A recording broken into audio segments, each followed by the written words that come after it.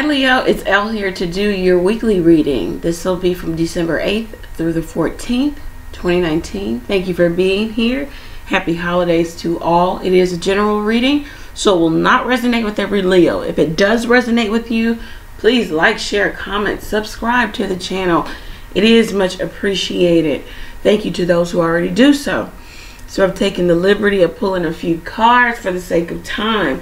All right, so Leo, how you come into the week is the Queen of Water. Very nice. All right, the advice here is the Tower. All right, that's good. And the outcome is the Judgment call or Judgment. All right, Leo, so decide what it is you want. You can't keep straddling the fence. You can't keep playing two positions, okay?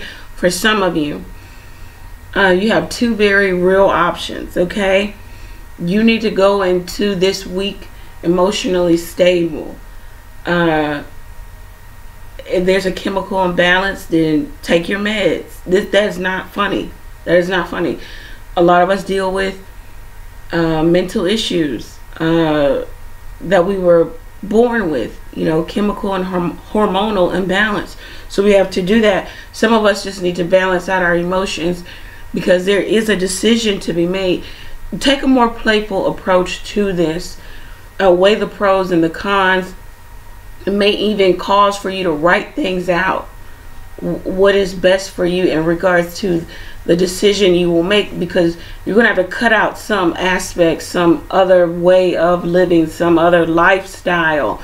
It's not going to be readily available to you as a choice.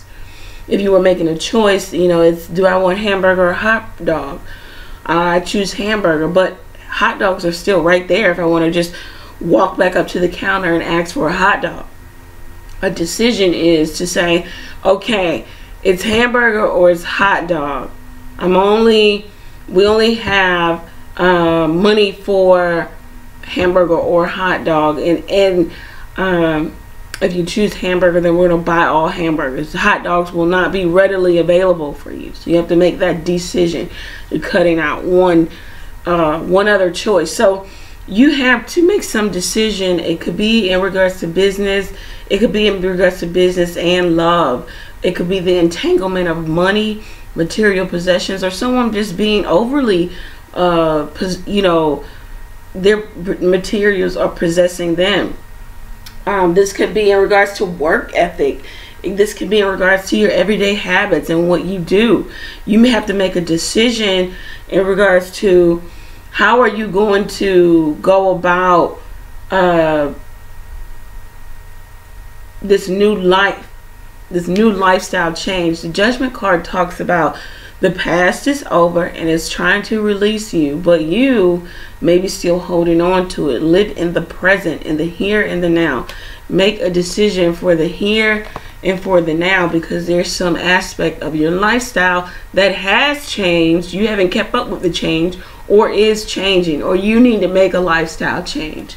So altogether, it is lifestyle change here. It looks like there'll be some positive change too, but you just need to be definitive in which position you're choosing. The Tower here is your advice. It says that some challenge, some problem has stake claim in a significant relationship, a project, a business, and you're going to have to deal with this issue here because it has historical value, meaning you've been here before. It has this same problem has reared its ugly head, maybe in the same relationship, business, friendship, partnership, whatever, but you've been here before. You need to finally deal with it. That's why you keep building on faulty ground, because you won't deal with the root of the issue. And that's why they say the Tower comes in and breaks everything down so you can possibly deal with the root and then build in a more stable, a more positive, a more feasible fashion. Right now, it's like the example would be the married couple having the issue of discipline the children. The mother sees it this way, the father sees it this way, or if it's same sex, you guys interchange that, whatever. And so instead of let's go to some counseling, let's really deal with the frustration that is here with us parenting our child or children, you just kind of don't talk about it, and you just walk on eggshells, and you hope that, you know, this just doesn't arise anymore. But of course, disciplining the children, that's what parenting and rearing children is about. So of course the issue arises, it comes up again. Historical value is just repeating until you actually deal with it, instead of just walking away and not talking about it, not doing anything. I'm using the example of husband and wife parenting children, but it could be anything for you.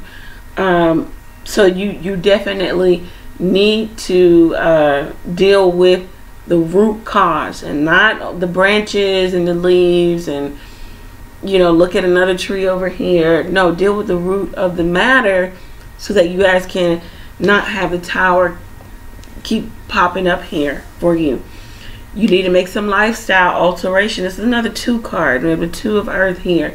Definitely decision. You got to make a decision to, I'm not going to live in the past anymore. I'm not going to be excessive. I'm not going to be the excessive alcohol abuser, the excessive shopper. I'm not going to do whatever it is that was not pushing me and propelling me to the next card, which will be the World. Learning the life lesson here. I'm not going to stay in that lifestyle. I'm coming out of it, and I'm making real significant change, okay, by way of a decision. Okay, so and this could be in regards to children. We have the Queen of Water here. It could be the mother of, or mother, or motherly energy. And let's see what this is about.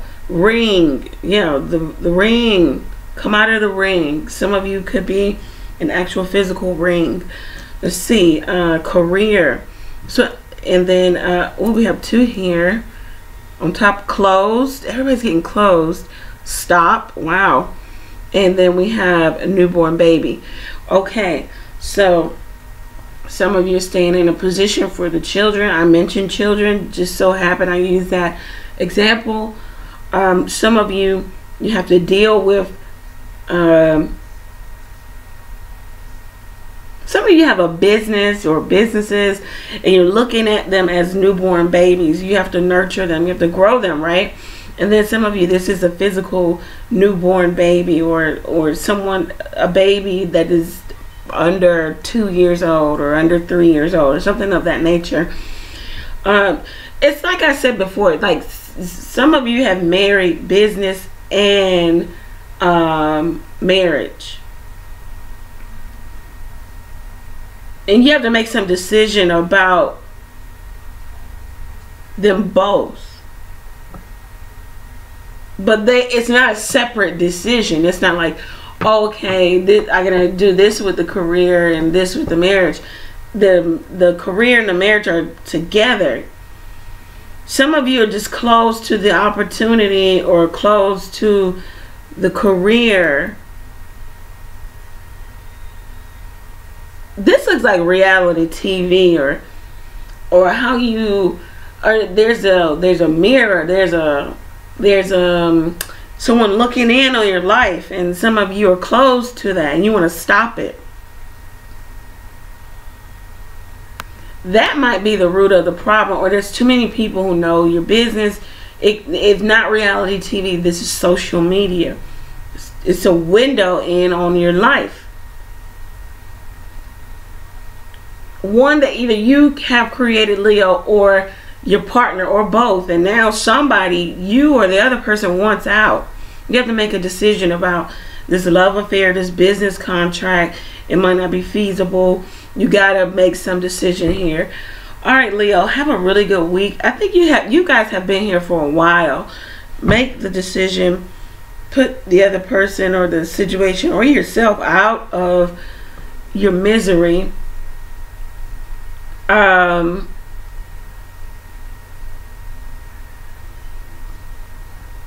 Some of you could be becoming pregnant. There's an element of somebody being incarcerated.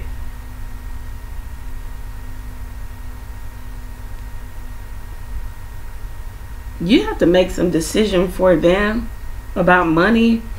Yeah. Leo, go over to the website, book your own personal reading there so you can ask all the questions you want to ask, get the clarity that you need. Keep in mind, gift cards are readily available for purchase if you want to gift the gift of clarity this holiday season. Also, stay tuned for Elle's Corner, Elle's Real, whatever. I'm going to come up with a real name for it. But some real world advice that you could use, could not use, could throw away, whatever. I hope that you find something that resonates with you and your soul so that you can propel yourself forward, okay? Take care, Leo. Happy holidays. Hello, everyone. So today on Elle's Real Corner. All right. So today we're going to talk about emotionally unavailable men. You can pertain this to women too, but the demographics of my channel is more women watching the videos, subscribing to the channel than men. So I apologize if you're a man and you like women or same sex. Just apply it to your life, right? Okay. All right. So emotionally unavailable men, women, cat, dog, whatever, are basically non-committal. Okay, these are non-committal people. These are people who are not able to make any lasting commitment with you, with anything or with anybody. It might spill over into every facet of their life. We're talking about more so relationships, romantic relationships. So that's what we have here. They may be non-committal because they're still dating other people. They could be married, in love with another, or there could be significant emotional trauma that just doesn't allow them to commit, which hence they are emotionally unavailable. So when we dissect this term here, we kind of look at it from an aerial view, and we say emotionally unavailable. The mind wants to rationalize that statement in regards to the person that we like or love and say that no, that they're not emotionally unavailable because, you know, they tell me how much they like me, they compliment me, they touch me, we have sex, blah, blah, blah. So you rationalize and you say they're not emotionally unavailable. They are whatever you want to deem them as. But emotionally unavailable, what should be inserted into that statement is this person is unavailable to invest emotionally with you. See, an investment it's a relationship. It's I put in and then I'm going to receive out. It is equal in a sense, supposedly, you know. It is a relationship. It could be an if-then relationship. If I do this, then I'll get this.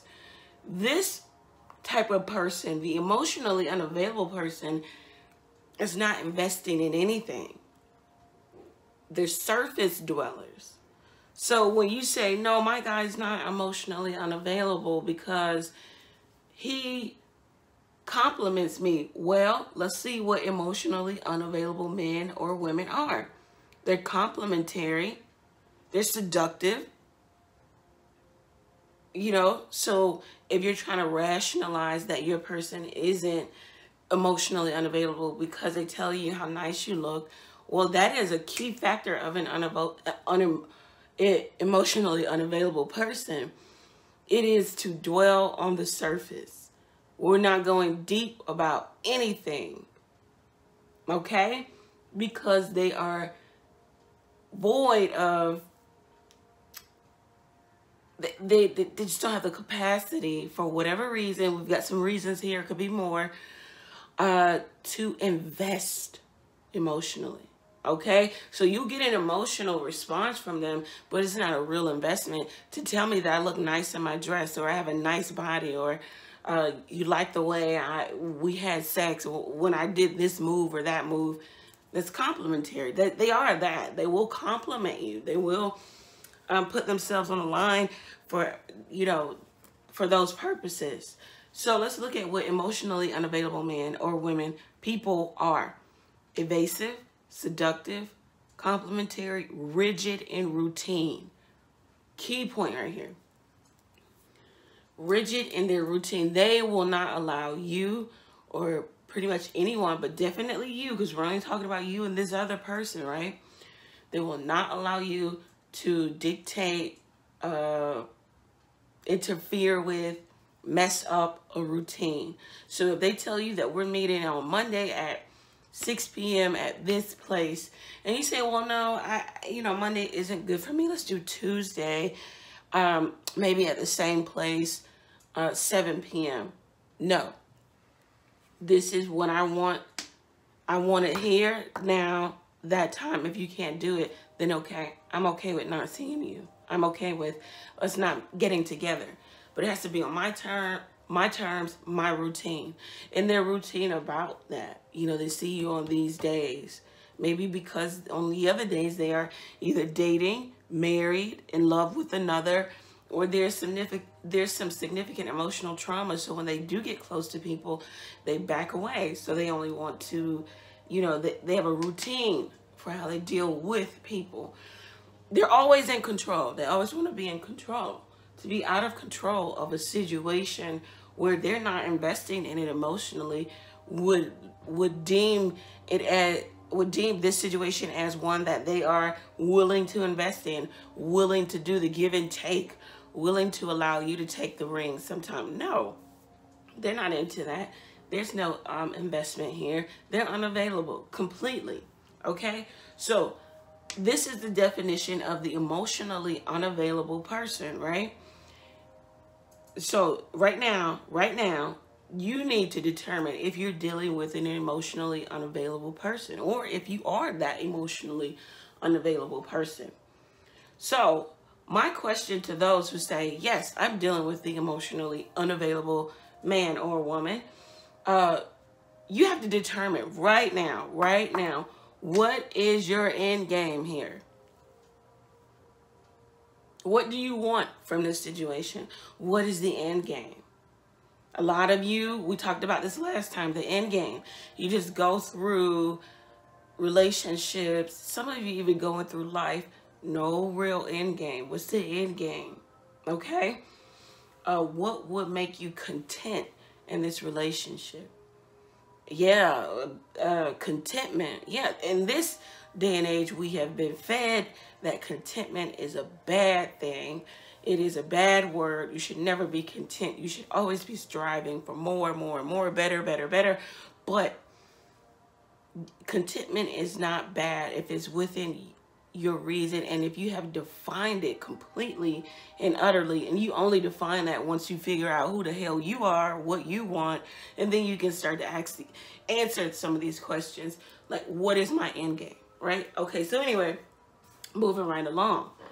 You say, I say, what is your end game? Most of you are going to say it's commitment. You want this person, this non-committal person, to commit. Okay, so you're asking for something, you're asking for this person to give you something that they're not open to giving, or maybe they don't even know how to give, right? So you're trying to get water from the rock. Okay, granted, it can happen. It can happen, but I do want you to know that this is not a situation, an emotionally unavailable person. This is not a situation that happens overnight. It's not a situation that doesn't happen without drama, without the breakups to makeups. Just, it's not a situation that you just say, okay, I want commitment, and you tell the person and they say, great, I've been non-committal all this time and you've come along and asked me for a commitment and now I want commitment. No, it doesn't work like that. Okay? Especially if you're dealing with a married individual or someone who is in love with another.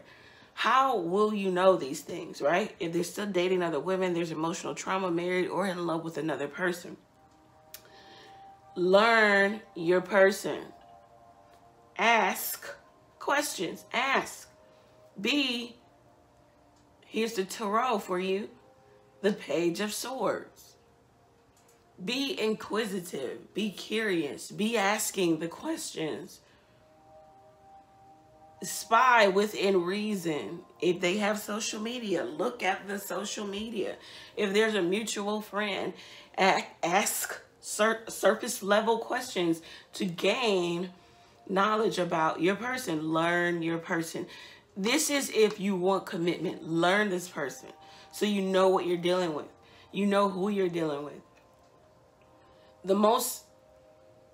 I say this every single time, or I ask the question every time I do a reading, a personal reading. The other person, the querent, wants to know, well, how does this person do this, and how do they feel about this, and blah, blah, blah. And it's like, well, have you even talked to this person? Have you asked any questions? You have to ask. Okay, so you say, well, I'm not going to get the truth.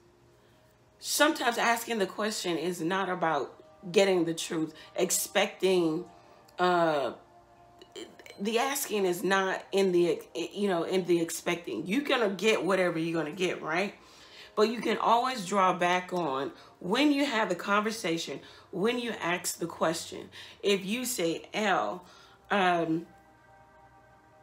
how long have you been on YouTube, right? You're expecting the truth from me. But let's say I lied. You say, oh, yeah, I've been on YouTube, doing YouTube videos for 7 years. Well, we know that that is not the truth.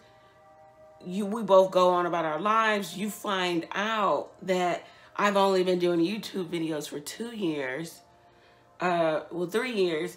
And then you say, you come back to me, you say, well, I asked you the question, how long had you been doing YouTube videos? See, you hold a person accountable for their words. You've heard the term, my word is my bond, or words are our bond. It's surety. It's like a surety bond. If I ask you if you are single and you're married, and I find out that later down the line, then you have to be held accountable. That person, you don't give that person an out. Because now when you find out, you say, you said you were single. I found out you were married. They can't say, well, you never asked. You say, no, we had this conversation. I asked the question. You lied.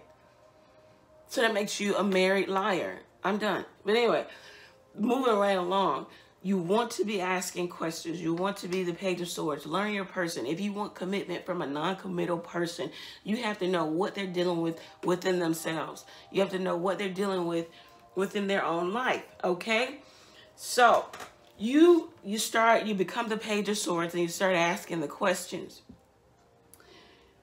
An emotionally unavailable person, man or woman, will probably, most likely, elude or move toward evasiveness. You start asking questions. It's no more surface level. You're trying to go deep. You may say, well, I only see you on Wednesday and Friday. What are you doing, the other days of the week? Or I know you see you work, blah, blah, blah, but maybe we can get together on one of those other days. If they start to be evasive, then what is that? That says emotionally unavailable men, but women too. Anyone, they are evasive. So you know that you're dealing with that. You know that this is the 7 of Swords. When people start to be evasive, 7 of Swords, there is more to the story. They're giving you, now this is when they start to either play mental games, they give you just a little bit, or they just completely change the subject. They go back to being either seductive or complimenting you in some fashion. They go back to being surface dwellers. So you know that, okay, I'm dealing with a highly emotionally unavailable person. All right? Because they become the Seven of Swords. Now, at this point, you can deal with this shit. I wouldn't. If you want to continue to deal with this, state your claim. Be the Ace of Swords. Stating your claim is, I feel like our relationship needs to go to another level. I feel like I don't know you at times. I would like to get to know you. To know you outside of the bedroom, outside of doing something like going to dinner or drinks. I want to really spend more time with you, around you, because I would like to get to know you, all right? They're probably going to run back to evasiveness, or you're messing with the rigidness of their routine, right? So, in stating your claim, you're saying, I would like to get to know you. And if that is not an option, then, you know, we might need to this is when you start to create boundaries with this person, this emotionally unavailable person. You start to create those boundaries. You say, if I can't get to know you on a deeper level, then we need to probably, you know, see each other less, or maybe you or I need to get to a better place where we're wanting the same thing.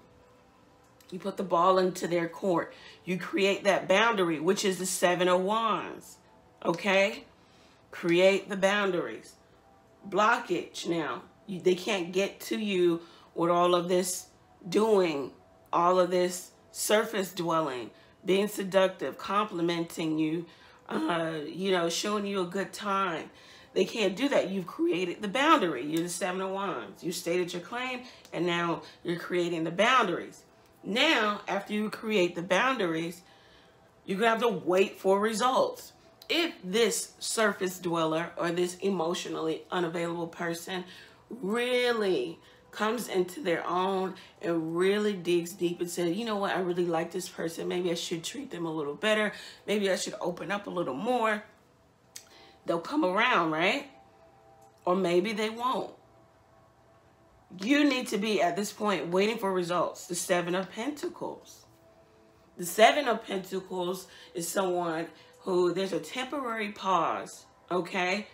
But do understand that good news and good tidings, this turning in your favor, whether it's the fact that you may have to walk away permanently or that this person comes back around, it's still all good. Either way. Because I'll tell you why, but let's go back to Seven of Pentacles. Waiting for results. You're the Seven of Pentacles. You're not being pushy. There might not even be a lot of communication. You're just waiting, and you're waiting for the return on your investment. You invested. You are emotionally available. This person isn't. You've stated your claim. You've created the boundaries, and now you're waiting for results. And if you do not get the result that you want, maybe this person never comes back around, or they come back around to being emotionally unavailable. They still come back around being evasive, seductive, you know, the same old thing. Then you might need to, this is why I put the world here. Now you need to go into the next chapter. You need to learn the freaking lesson. The world is about achievement, learning the lesson, going to the next chapter, moving on from situation, okay? Some of you may need to walk away permanently. It's not going to turn in your favor, especially if you want commitment. Determine what you want. What is your end game here? If you just want to hang out with the person, you like having sex, you like having escapades, you like all of that stuff, then continue. Scratch all of this. Just know what you're dealing with, right? If you want more, you're going to have to walk away permanently if this person is just not ready to give you what you want.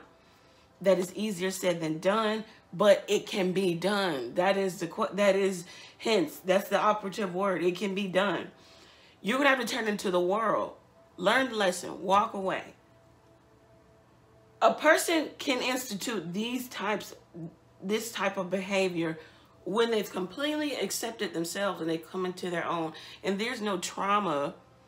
There's no emotional trauma that they're dealing with. When you're hurt, you find another hurt person and you deal with this karmic situation. But when you are whole, you're healed, you see the lesson in this, and you can walk away. Be able to walk away. Emotionally stable, balanced people who have gone through, who have learned the lesson, are able to walk away. We're at 19 minutes. Shit. So you need to be able to walk away. If the result is this person is coming back and being the same, and some of you, you'll get a turnaround. You'll get the person coming back and giving you exactly what you want. Still, the world. Now you're going to the next chapter because you now know how to deal with situations. You can readily identify. Also, with me writing the tarot, the significance of the tarot in here is, of course, this is a tarot channel, is to bring in the tarot, but it's also, if some of you have tarot decks at home and you pull cards for yourself in regards to situations, relationship, or business, or family, or career, whatever, you know, if you pull a card and you ask the cards, how should I be, or what should I do in regards to dealing with this guy, and you pull the Page of Swords, then you know you need to ask questions. You need to be more inquisitive. You need to be more curious. You need to be willing to learn this person. You don't know him. You do need to do the investigative work. The Page of Swords is the investigator, because eventually he's going to turn into the scientist, the King of Swords. So anyway, but you got to do the work of learning them, right? So we have all these sevens here: Seven of Wands, Seven of Pentacles, and the Seven of Swords. The seven talks about marriage, relationships, business partnerships. It talks about sharing. It talks about interpersonal dynamic or connection, how this person comes off. So if you're pulling a Seven of Swords for your person, then you know there's more to the story. They're giving you a bit and not the whole. So anyway, I hope that this was informative to you. Thank you for being here. Continue, share this. This is relatable information for anybody. Share this video, okay? Thank you guys. Take care, guys.